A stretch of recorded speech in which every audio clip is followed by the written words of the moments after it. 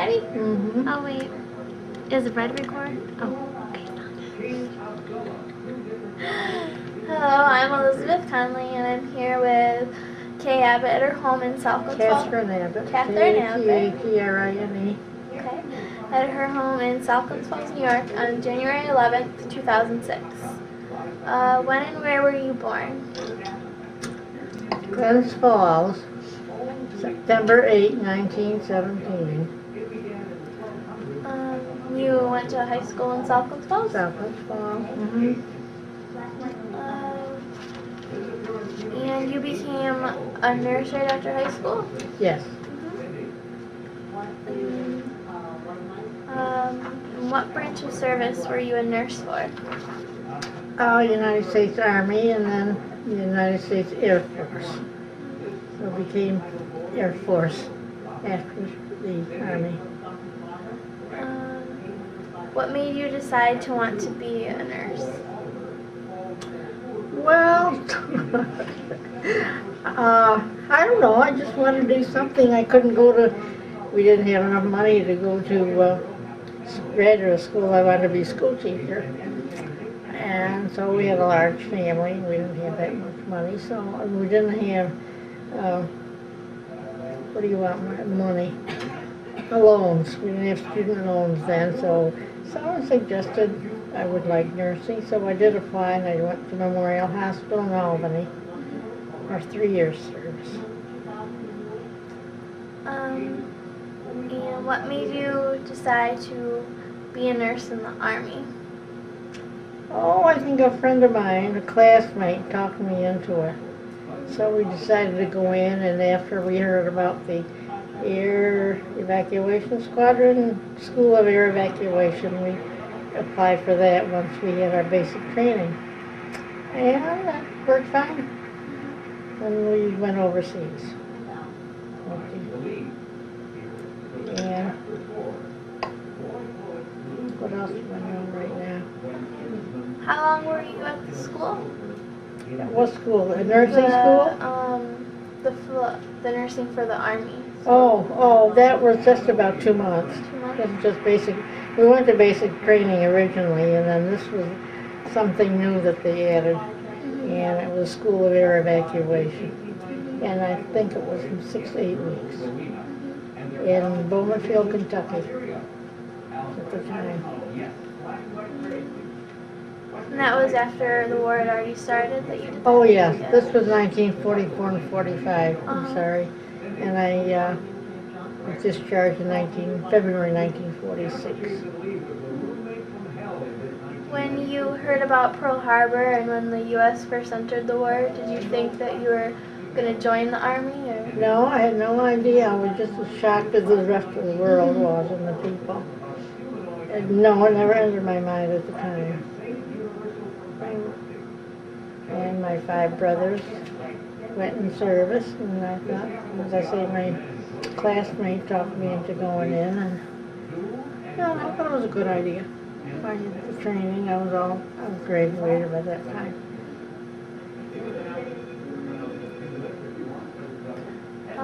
Where did you say your first base was? You mean the United States or overseas? The United States.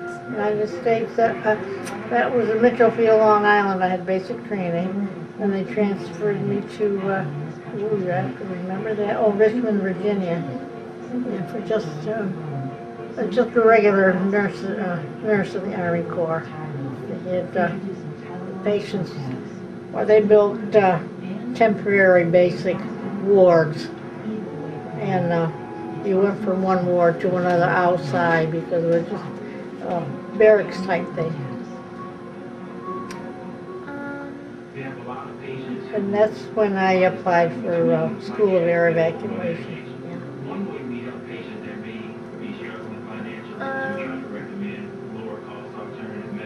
What were some of the islands that you flew to?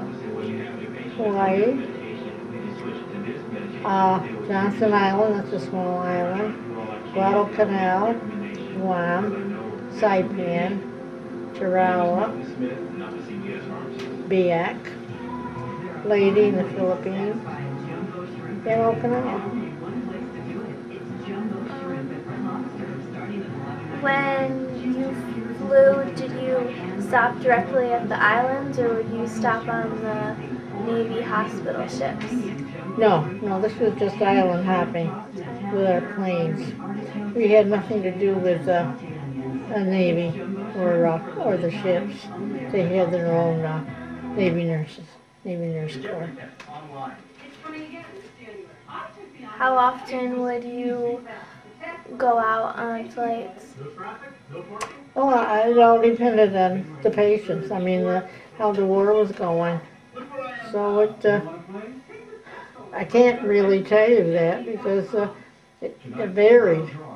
But we were not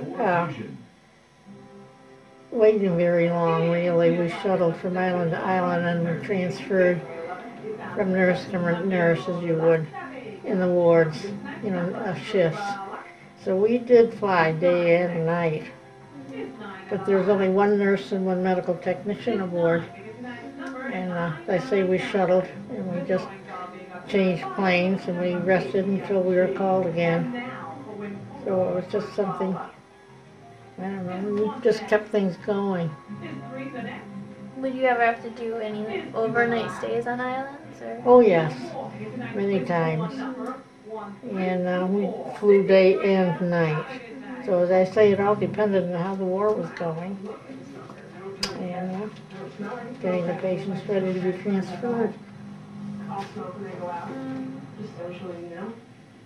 Did you find it to be hectic? Like very fast paced? No, not really. We had a few bumps and sometimes something's wrong with the plane, we had to go back and change all the patients and have them moved into the new plane. But that didn't bother me. I mean, they were pretty good because they did have your patients and they tried to have the safest planes for us. As I say, they're just cargo. So were the planes specially marked on the outside? So No, they weren't. No, they were just Air Force. Were you ever scared of like enemy flyers? No. They had fighter pilots on call or on the alert all the time because of that. But we weren't in the battle areas at all, except for Okinawa. We went in at midnight. We flew in from Guam or Saipan, one of the other islands, for 8 hours and took off at midnight. And so we landed at 8 o'clock in the morning, daylight. And on the first trip I had, our Navy was shelling Naha, the southern tip of Okinawa, and that's the closest I ever came. The Japs did go fly below the radar on the island of Biak as I was stationed there. I took off with a load of patients at 7 p.m. and they flew in at 7:30 p.m. while they were loading another plane. But they just dropped the one bomb and no one was really injured. They hit the enlisted men's area, but that's the only time I came close to any actual fighting. They had to make it pretty safe for the patients, at the time as they were transporting them. How many patients could you fit on one plane? 28. So these were really large planes. They were four-motored cargo planes, and as I say, we carried 3 tiers, so 4 in each tier on each side, so that's 12, 24, and 4 patients on the center of the plane on the floor. All these were safety hooks, as you might say. So that was pretty safe. And then they had some patients that were ambulatory that could move, but they were on the top litters because the nurses probably couldn't reach them that far, so we treated the last 3 rows down. But we didn't have anything that was really, really bad because our planes weren't pressurized and no oxygen, so we couldn't go any higher than 9,000 or 10,000 feet. That was what you call primitive, because we were pioneers in air evacuation, and they had not just started, as I say. Today, I believe they're much improved. They have the helicopters. How many nurses would be on one plane Oh, just one nurse and one medical technician per plane? per plane. Yeah, How, that's a good question. so you had to attend to all, like, 28 people if you had 28 soldiers on the plane. What would you say? You had to, like, take care of, like, all 28. Oh yes, yeah, all Wow. 28. And as I say, they weren't really critical because we had nothing really that they were not that improved, and these were just transporting them and getting them home.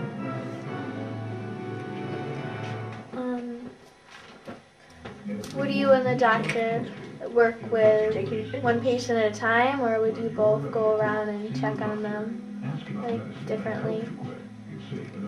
You mean aboard plane while we were traveling? We had no doctor. Oh, there was No, just the nurse and the medical technician. And there was no one there. Everyone, we were as cargo planes. All the way back was nothing but space. And that's where we put the patients, on each side of the walls of the plane and down the center. And it was just the nurse and the technician, medical technician. Yeah. Where would you, when you went to the islands to pick up the wounded soldiers, where would you receive them? Well, we were on call, and as the patients were being transferred, brought in by ambulance, we would be there to see that they're put on the plane and secure their litters to the walls of the plane. They had hooks and a certain snap to them to make sure they're safe. Once you pick patients up, where would you bring them? Well, from island to island. And as I say, we transferred one nurse, we'd take it over, we shuttled. So they were on the plane continuously until they got to Hawaii. And then I don't know what they did, they probably rested and been checked out, and then they take the long trip home by plane, also by plane.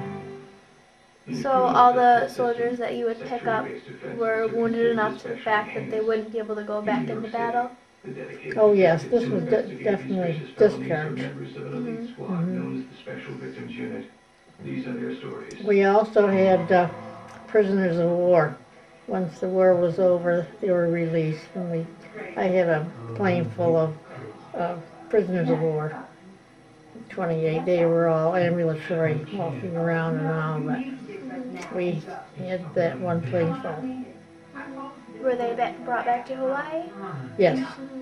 Well, as I say, as we shuttled, we were brought back to Hawaii and probably to the States as soon as possible, I suppose, once they were checked out of the hospital. Did you have the opportunity to make friends with any of the soldiers that you helped take care of? No. There were too many different soldiers. You shuttle, you had the different 28 patients all the time, so not really. I don't remember any of them. I'm sure they wouldn't remember me because they also had different nurses and technicians all the time. Were you always with the same technician when you were flying? No. They were a pretty good group. They were really efficient. They were good crews. Good people to have aboard with you.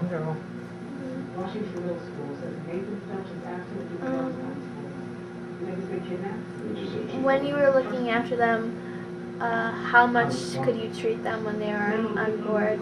Just giving them pain medication? Yes, mostly that. We had a tuberculosis patient that was bleeding, coughing up blood, and he was only sitting up on the one seat we had there. And usually most of it was pain. And like codeine, morphine was the only pain medication we carried, and then we had penicillin. We gave the penicillin shots every 3 hours, and that was the only medication usually, because we had no facilities, you might say, for any medical treatments or anything aboard the plane. This was mostly for transport and then keeping them comfortable. Because I say, that was ancient. That was, they were just starting out, and it was the best they could do. I believe today they must have, your helicopters, they must have everything more so than we did. Of course, it's quite a while ago. But did the job, we got them.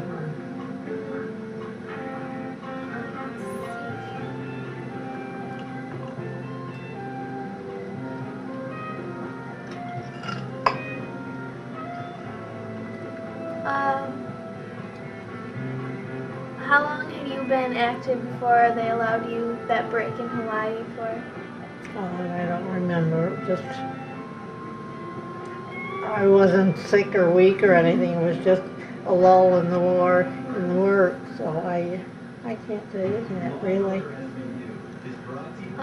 By the extent of the wounded, did you get an idea of how bad the fighting was? No. No. No, we didn't talk about it. You didn't talk about No. it?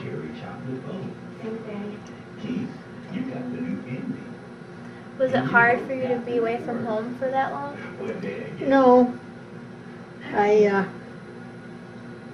got to California once, and I called home, and I didn't realize it was a 3-hour difference. So by the time I got to a phone in California, it was 10 p.m. and I called home at 1 o'clock in the morning, and all I heard was, "Hello, how are you?"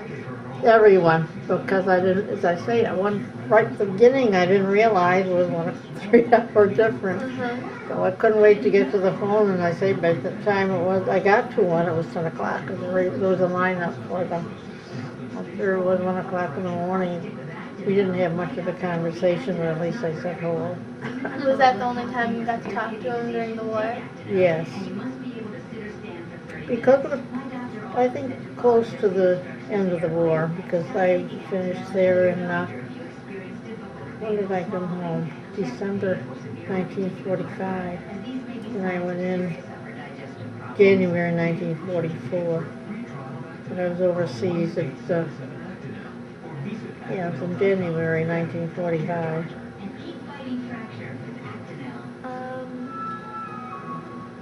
When you were at the bases, what would you do to amuse yourself when you were not during a flight? Not much. We read and go to the officers' club. We just sit around and talk, and there were dances occasionally, but that's about all. I did not see a movie. I didn't see any of the USO shows because we were flying different hours and never hit one. So I wasn't bored. We read or talked or visited, whatever. You keep busy doing something. And one day we took a duck out. The big truck you drive into the water, into the ocean. We went swimming. Never realized we had sharks around. So we do crazy things. That's about all. I mean, when you're young, you just think of something, walking or whatever an island had to offer, we tried. There wasn't much, as I say, not really, as far as music goes. Was there any islands that you enjoyed more than others when you had to stay there for a little while? No, I really didn't think about it. We just took things as they came along and lived with it. Some were really very, very hot and humid, like Tarawa, Guadalcanal, and those places. But you get used to it. And it didn't do you any good to complain anyway. They didn't listen to you.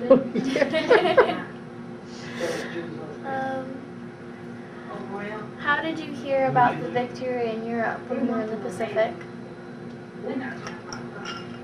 Oh, I don't remember. I remember them announcing the death of President Roosevelt.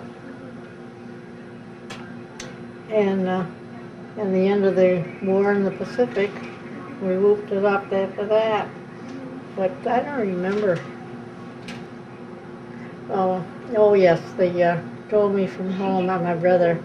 My brothers were coming home from Europe, and they were going to be sent to the Pacific, and by that time the war was over. Yeah. Did you know about the atomic bomb before they dropped it, or was that a surprise to you too? That was a surprise too, yeah, but they wouldn't tell us that. And we met the crew that dropped the first bomb, and they were the nervous wreck. It's something that, was horrible. But we didn't know they were going in. No, I don't believe anyone did.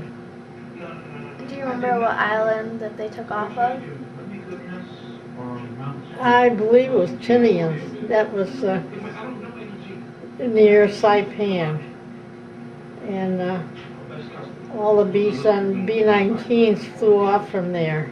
And occasionally one wouldn't make it and go in the ocean and find a big black smoke. It happened a couple of times, and I think that was the outfit that did drop the bomb. The B-29s, big bombers. Those were, on the whole, most of the pilots were nervous. It was nerve-wracking. Even the fighter, they say the Japanese were miserable. Are you glad that the atomic bomb was dropped instead of them invading Tokyo? I never thought about that. No. I did go to Tokyo after the war was over for 5 days. But we saw the Emperor's fish pond, a sacred carp, or goldfish that are about this big, huge. But no, I didn't see. But the people themselves were nice, but as you say, they did not fight the war or cause the war. And of course our American soldiers were there at the time, so they behaved well. I think the normal people had nothing to do with war, fighting it. Women and children and young boys. So our wonderful waiter there at the hotel, he says, "Oh, big bird fly over, drop big bomb." He dropped big bird. They didn't know an airplane, apparently. So the civilians just seem more relieved than anything, probably. Oh yes, yeah, they're more, well, they just accepted the loss of the war, but they're just like ordinary people. I mean, they just suffered during the war. I mean, normal people, everyday people were just as like we were, and they had nothing to do with it. They just had to put up with it. How long were you still in the Pacific until you came home? How long were you still over in the Pacific before you came back home? Oh, yeah, I came home in 1945. I forgot when I went over. Oh, I went over in 1944, December. I remember spending Christmas there. And I know it was maybe 9 months, 10 months. 9, 10 months, I'm trying to figure out the time. When you went back home, did things seem different to you or changed at all? No, just good to be home. I didn't go back to work for about 3 months, 4 months, but that was all right, just relaxing.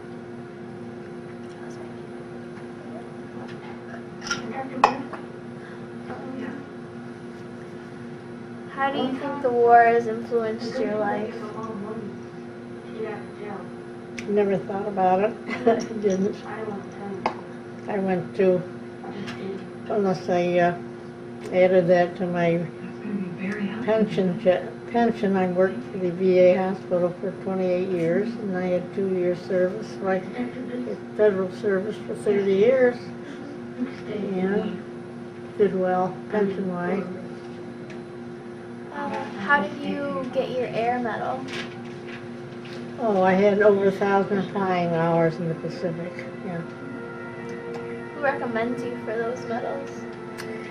Well, they kept a record of the hours of flight. You automatically get it if you have over 1,000 flying hours in the combat zone. Have you kept in contact with anyone that you met in the war? Well, some of my flight nurses that were in my squadron, I think there's only 2 of us left. I just heard that one of them in Connecticut just died 3 days after Aunt Martha died. And there's one that's very sick in Washington, D.C. She's the one that had her daughter had the twin babies.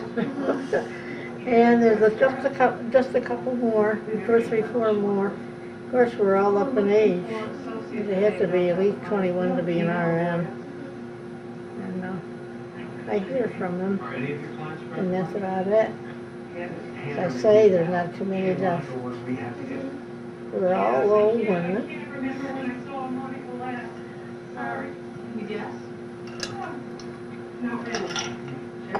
I hope you don't get a failure on this.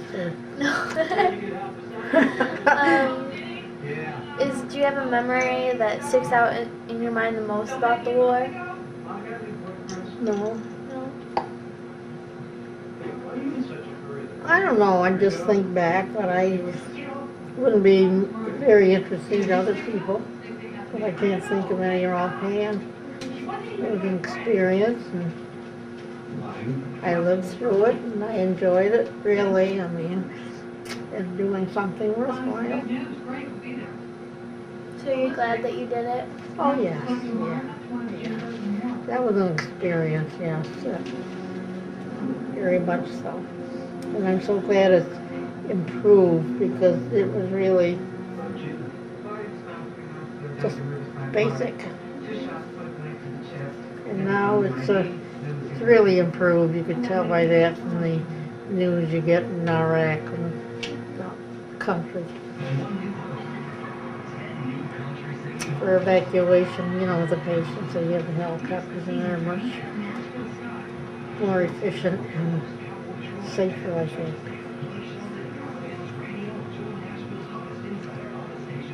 Do you think it's important for teenagers like me to learn about World War II? I think so, yes. It's part of history. As anything else, you know, from looking back at it and noticing all the improvements going on, how things in medicine improved, how the war, and what else to say, life is improving, and it's changing, but it's improving. And yes, I think it should be part of the history. It is history. Is there anything else that you'd like to talk about? Nope, I was going to say I quit. All right, thank you. So you're welcome, but I mean, I hope I have. Not too many of us. And let me say I talked to 1, 2, 3.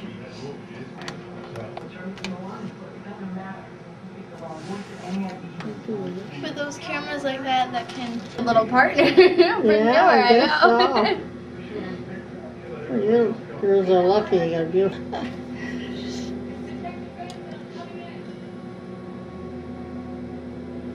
You'll find the one, as I showed you on the sweater, it was the wings are beautiful.